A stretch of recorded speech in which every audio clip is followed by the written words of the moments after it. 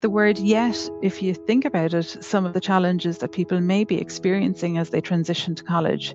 So maybe they feel like they don't know their way around. Yet, that really does change the way we think about absolutely, it. Yeah. Hello and welcome to another episode of the HSE Talking Health and Wellbeing podcast.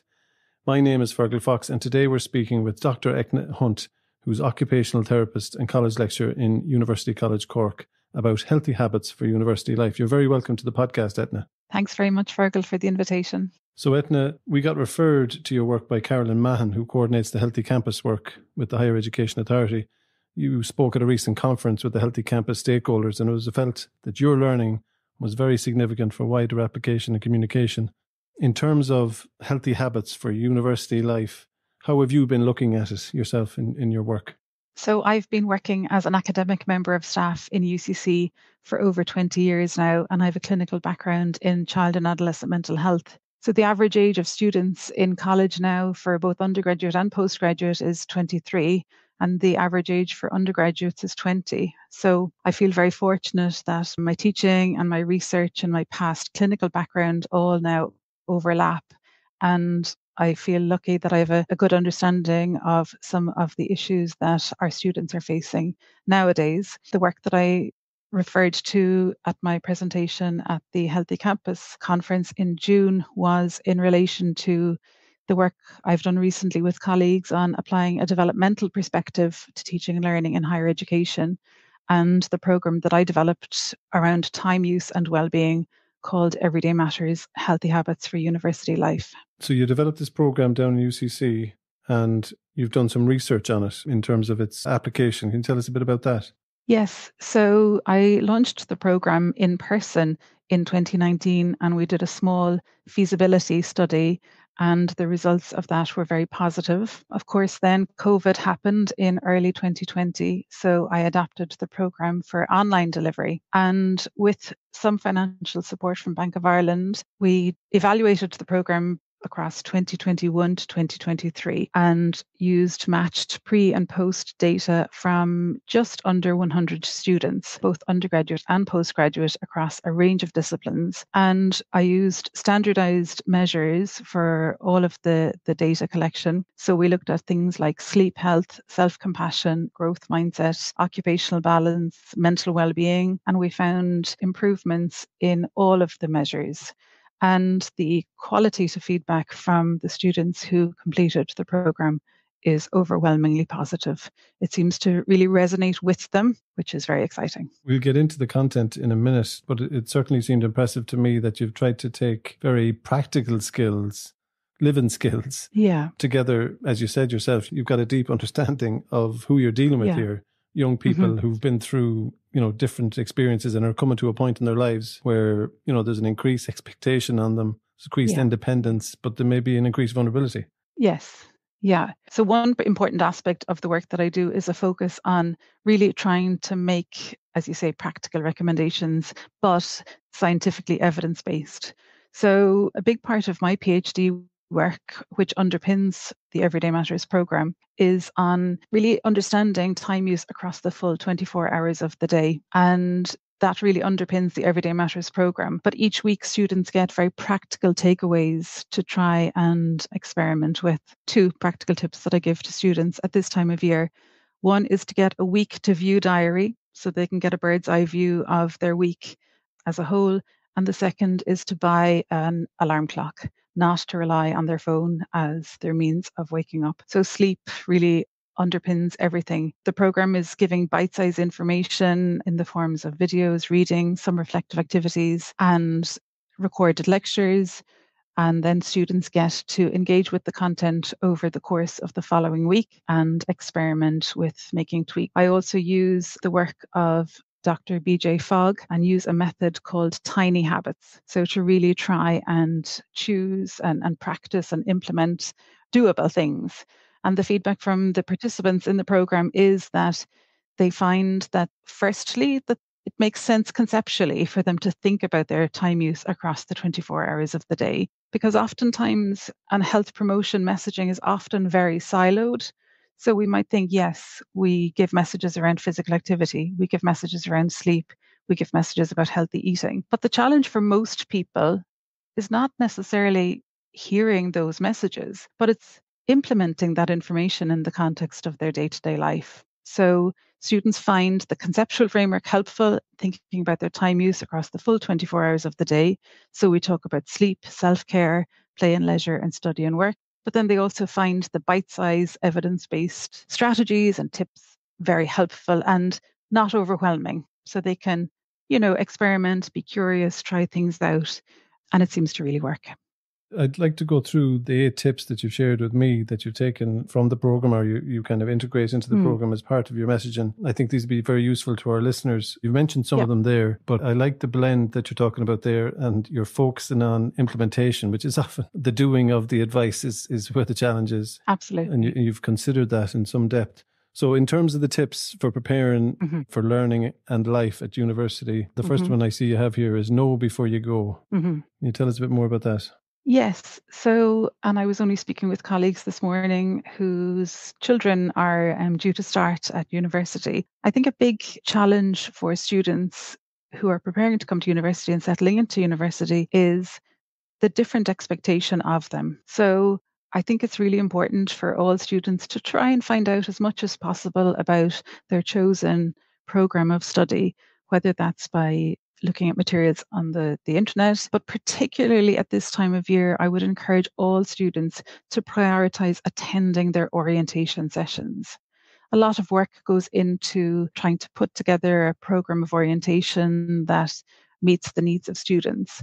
And it's critical to be able to meet the academic staff, to put faces to their names, to hopefully get a tour of the campus and the buildings, to meet peer support leaders, and to meet your new classmates. So I would prioritize, and sometimes I think people are busy and maybe they're commuting. It's a really rich opportunity, and I wouldn't discount it. And even if you're living, I'm in UCC and we have students from obviously Cork, Kerry, Waterford, Limerick, Dublin, and further afield. And sometimes people are making cost benefit analysis on the fly in terms of, well, okay, orientations, it's a couple of hours, not a full day. And should I really travel to college to go for it?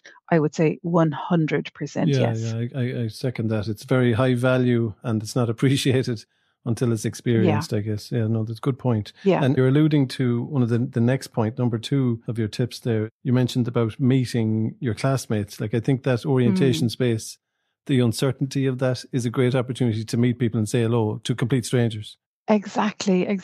And that's something that many of us find tricky. Yeah. And even if somebody may appear to be extremely confident and at ease, we never actually know how somebody is feeling inside.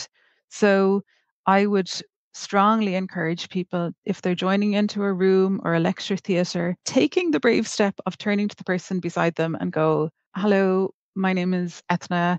Are you doing occupational therapy or whatever course? Some classes, of course, will be just your cohort on your program.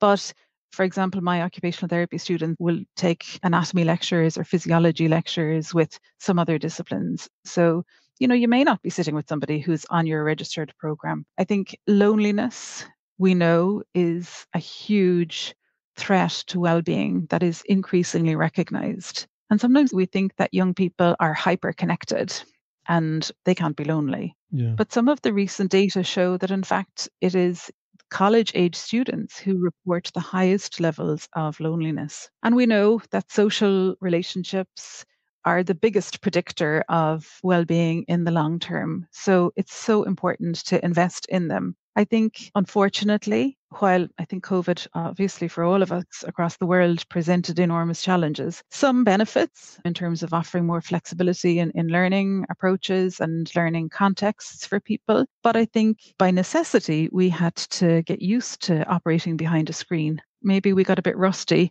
in terms of our social skills for initiating conversations and using eye contact and using body language to really show interest.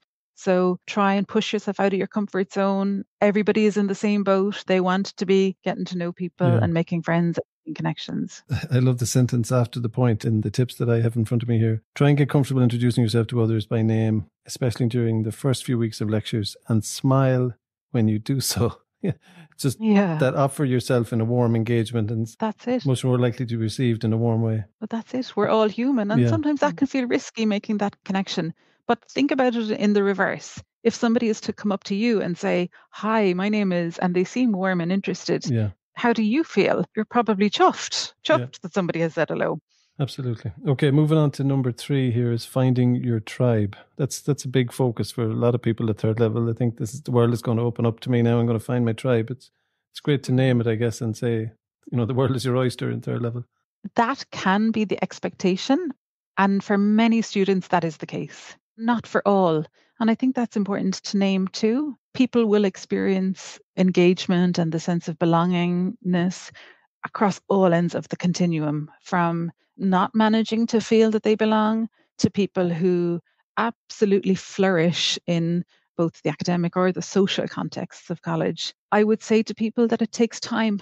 That it's very unlikely you're going to sit beside somebody and, connect with them and, they're your friends for life. It takes time and consistent effort.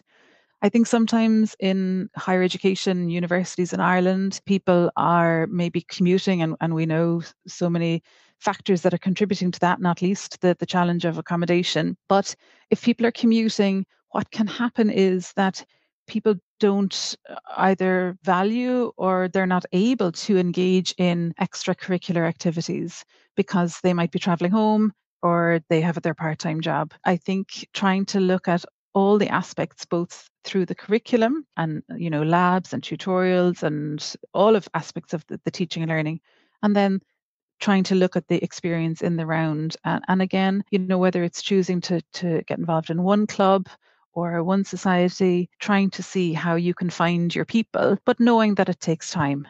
Okay, that's good. Good advice. So the number 4 is yet. Add this 3-letter word to your vocab at the end of sentences. That's advice on, it's a bit of what you were just saying there. Have patience with yourself. That's right. So this 3-letter word, people may be familiar with it, often associated with the work of Carol Dweck, whose scholarship really became the theory of growth mindset. And that's the idea that we are not born with a fixed level of intelligence. Rather, our intelligence can grow by a range of different means and not just hard work. So the earlier understandings of growth mindset was if you work hard enough, you will get the results. And certainly effort and consistency are very important. But we also know in thinking about growth mindset that asking for help really, really matters. So availing of support, getting feedback, that all matters. But the word yet, if you think about it, some of the challenges that people may be experiencing as they transition to college. So maybe they feel like they don't know their way around yet. That really does change the way we think about it. Yeah. It's very powerful. So I think the challenge is for people is to kind of understand the theory that underpins that. It's that we learn and grow all of the time. It's very powerful to know that. And then if you have the mental awareness and try and catch yourself, if you hear yourself saying, I haven't a clue how to get to the library, or I haven't a clue how to do academic referencing, which is often one of the biggest challenges for students as they come into higher education, is it's very tricky to learn. Even I'm at this a long time and I find it tricky to learn. But if you say, yeah, I haven't got the hang of it yet, it's just giving yourself very powerful. Patience, yeah.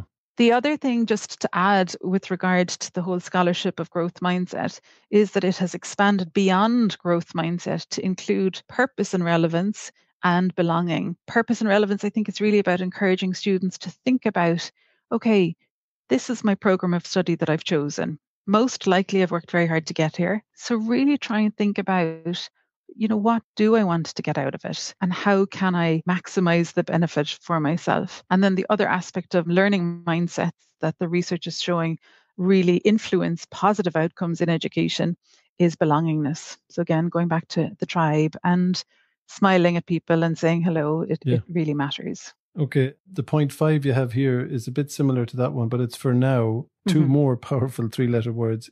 if you're feeling overwhelmed, to reassure yourself with kindness. This is like the self-compassion you mentioned? Exactly. So in the Everyday Matters program, we have aspects of time use, so the sleep, self-care, play and leisure, study and work. And then we have positive habits of mind, including growth mindset or learning mindsets that we've just covered. And the second habit of mind that we discuss and examine the research underpinning it is self-compassion. It's very likely that students will feel overwhelmed at some time over their transition period. And feeling overwhelmed is very unpleasant and it can be all consuming. We tend to lose our perspective.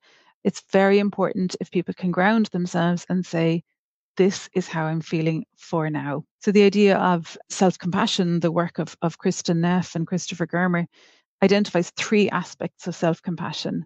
One is mindfulness, so that in the very first instance, you can know how you're feeling without blowing it out of proportion and without dismissing it.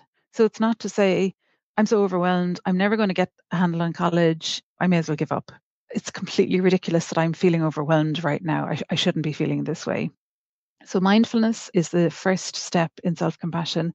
The second step is common humanity, essentially saying we are all human. So while it may look as if everybody else has it sorted and is acing their assignments and is, flourishing socially, it's highly unlikely to be the case. It's much more likely that everybody else can relate exactly to the experiences you're having. One powerful activity that I do in my orientation session with my first year occupational therapy students is we use Mentimeter, which is online. They can anonymously populate the screen with their responses to any prompt. And I ask them for 3 feelings for how they're feeling right now. We do it at the start of the session. And in equal measure, pretty much the word cloud that generates is nervous and excited. But often nervous is bigger and words like overwhelmed, unsure, stressed out. So then we go through orientation, we talk about expectations, we talk about what it's like, talk a little bit about the supports. And at the end, I do another 3-word check-in. And people find it so reassuring to hear that other people feel stressed and overwhelmed at times, specifically around the transition to college. So that's very powerful stuff. The third element of self-compassion is that we offer ourselves kindness. And that's either through coming up with a phrase where we say, may I be calm, or, this will pass, and offering ourselves physical gestures of kindness. So tending, I suppose, to our mind and to our body. The scholarship of self-compassion is absolutely fascinating. It is so compelling in terms of the benefits that it affords. And we think self-compassion might be a selfish act, but in fact, people who practice self-compassion are likely to be more compassionate to other people, learn better, live longer, sleep better, eat better. It's very, very compelling. Wow, that's good. The number 6 you have here is when in doubt, breathe out. Yeah. So these are all linked in a way, but this is another practical thing about take a beat, is it? Yeah. This is very specifically around the physiology of anxiety, actually. So what we've covered are some of them were the kind of mental aspects, but I think it's very helpful for people to know, firstly, that anxiety is entirely normal. If you feel anxious, it does not mean that there's something wrong with you. I think one of the challenges in contemporary society is that sometimes we label everyday experiences using quite pathological terminology. So we might say, oh my goodness, I'm having a panic attack about that. Yeah. If I like to clean my desk, I have OCD because I like to clean my desk. So I think we need to be careful about our language. I can see that's a dangerous trend towards medicalizing or put mental health into our daily lives a bit too much. It's a big challenge. And I think a lot of mental health promotion activities obviously are very well intended, but there's interesting research emerging and the work of Lucy Fuchs in the UK looking at, are there risks associated with some of the mental health awareness activities that are run? And how can we ensure there's a balanced narrative around this? And pathologizing everyday emotional experiences and creating an expectation that if you're well, it means that you feel great all of the time. Like, that's not real life. But specifically around anxiety, because we hear about it so much and we meet many students who are experiencing anxiety. And just wearing my mental health hat, and anxiety in and of itself is not a problem, nor is low mood or any of these things. However, if they are impacting on somebody's ability to participate in their daily life, that is when it's getting to a level where it may be problematic. At the lower end of the spectrum, if people know, yes, anxiety is entirely normal, and if they understand the physiology of anxiety, and this, when in doubt, breathe out, is one of the most powerful. We often say to people, relax, take a few deep breaths, and you'll feel better. If we tell people to focus on breathing out, it resets the ratio of oxygen and carbon dioxide in the bloodstream, and it's really, really critical for bringing physiological ease. Yeah, another good tip. And number 7, you have tried to set realistic goals, and the tip is about being good enough. Your first assignment in college, you don't have to be the best. Aim to do your best. Aim to do your best, for sure, with the caveat that we also need to know what is good enough. In preparation for our conversation, thinking about all of the media attention to the results and the grade inflation, a big challenge for students when they're transitioning to higher education is, in most cases, moving from a secondary school environment where they were probably in with people of a range of abilities. But by virtue of the CAO point system, when you get to college, you're in a cohort of people who are performing, pretty much at the same level as you. I think to have realistic expectations of college is really important, and to expect that you will see a reduction in your results. So if you have been getting the H1s, we don't see very much of that in the university. We see a much more of a normal distribution curve where the majority of people will get it. Some people will really get it and share their knowledge very convincingly, and some people won't get it yet. Very good. You're integrating your advice there with your yes. Yes, yeah. So the last tip here it's one of the key ones, and you've mentioned it already, that sleep is your superpower. A lot of research around this, and it's definitely come up before on our podcast. I think it's something that people have heard, but it kind of links into that implementation problem that you mentioned. Certainly for me, that's easier said than done. Oh, for sure. We tend to think that sleep is the discretionary part of our day. We will sleep when everything else is taken care of. And sometimes we can get away with that, for short bursts of time, maybe for cramming for an exam or have a big important work deadline. We might get away with a few nights of really sleep insufficiency, but the data show that the toll is significant even in the short term. But we know for certain that in the medium and long term, I would urge students to really protect their sleep. Now it's difficult. It's difficult in college. Maybe people are living away from home and have much more flexibility determining their schedule than ever before. And there's a lot to fit in, college activities and maybe part-time work or family commitments and socializing. But the scholarship of sleep and the sleep science literature is absolutely fascinating. And they're really showing that it's vital for learning, it's vital for physical well-being, it's vital for cognitive well-being, the links between sleep insufficiency and dementia, for example. It's vital for weight regulation. It's fundamental, isn't it? It's absolutely fundamental. That's why I tell everybody, get an alarm clock. Do not have your phone as your alarm clock. That's a mistake that a lot of people make, isn't it? Bring the phone to bed. It's a big problem. It's a big problem. And, you can buy an alarm clock in Dunnes or Tesco or Eurogiant for a couple of euros, less than the price of a cup of coffee, I would say. Yeah. And actually, one year UCC did do this. We had a little bit of money, and in one of the activities that we did, instead of giving out merch like a coffee cup, for example, we gave out alarm clocks. Just to give another practical support. I think those tips are fantastic, Eithne. I really appreciate you sharing them with us. Can you tell us a bit more about how your program Everyday Matters, how you've kind of implemented it with students, online processes, and to get people to engage with it? Yeah, when COVID happened, we had to pivot online. So I migrated all of the content online.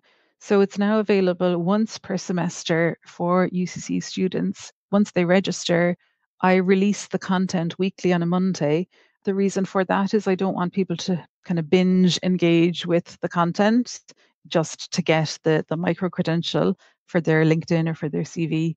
That's interesting that you've done that as well. I just wanted to highlight that you developed a micro-credential around this. So you've attached it to the learning journey, but it's all about well-being and integrating it into the learning journey and the life journey. You know? That's right. So it's currently available to UCC students as a digital micro-credential. I would love to see Everyday Matters as a fully credit-bearing module within the program offerings in UCC or other institutions. And that would certainly be a goal that I'm kind of exploring and working towards. But for the moment, it's available through our Academic Skills Centre, through the UCC Skills Centre. The learner effort, as it's called, is about 8 hours. So there's about 1 hour's content for each of the themes. So the first week is looking at neuroplasticity and time use. Then we have sleep, self-care, play and leisure, study and work as the 4 aspects of 24-hour time use. And then we have the learning mindsets, the self-compassion and joy and gratitude. So students can engage with it. It's available on Canvas. It's set up so that the content unlocks sequentially. And then at the end, students are required to submit a short reflection on a reflective framework called What, So What, Now What, to get them to think about, what have they learned and how they will apply it going forward. And then they get their micro-credential, which they can put on their LinkedIn or on their CV. And employers increasingly are recognizing the importance of well-being. In fact, resilience, flexibility, and agility are amongst the top 10 skills identified by the World Economic Forum in their Future of Jobs report. This is important stuff and very important for learning. I like the piece that you've included there around play. That you referred to it earlier on in ways like sometimes students come and they think I need to kind of put the head down. I need to study my ass off like I did for my Leaving Cert. I'm going to, everything's going to be fantastic. But parceling up your time management skills and making time for that social play or that it's not just for kindergarten or for preschool. Play is important for everybody. Play is absolutely critical. And I use the work of a psychiatrist called Marie Asgard in Everyday Matters, and we look at the exhaustion funnel. Right. And how, when we're under crunch times, our activities tend to become reduced. And in most cases, it's around work activities. So sleep is often the first thing to go. Then probably fun activities. We kind of think, I don't have time to meet up with my friends or go out for a drink or go to the cinema or go to GAA or whatever. And if they funnel downwards, it can lead to exhaustion.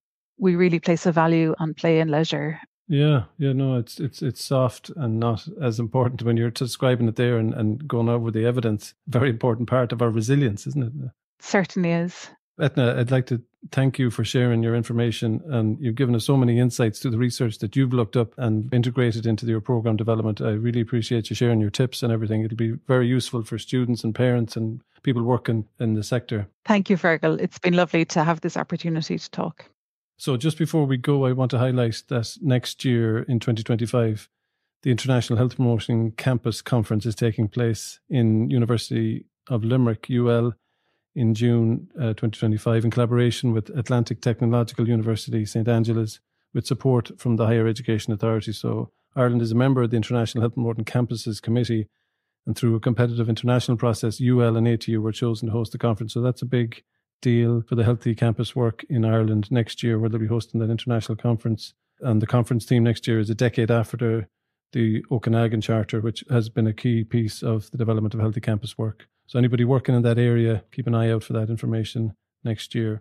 To all our listeners, thank you for your continued support. Please share this episode with somebody you think would get value out of it. If you'd like more information about HSE health and wellbeing, follow us on X, take a look at our YouTube channel, or register for our e-zine by emailing healthandwellbeing.communications@hse.ie. And finally, just again, I'd like to thank Dr. Eithne Hunt for joining me today to talk about this very important subject. Goodbye.